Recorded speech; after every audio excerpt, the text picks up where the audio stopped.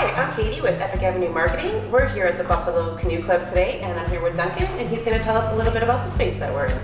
Yeah, thanks very much for coming. Thank you. The Buffalo Canoe Club was founded in 1882, just over the river in Buffalo, New York.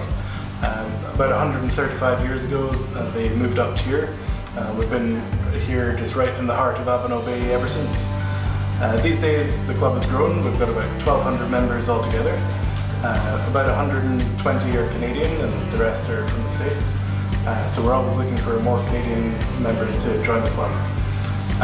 If anyone is interested in joining, they can go to our website at buffalocanoeclub.com or feel free to come and visit the club and have a chat with us here. Okay, thanks.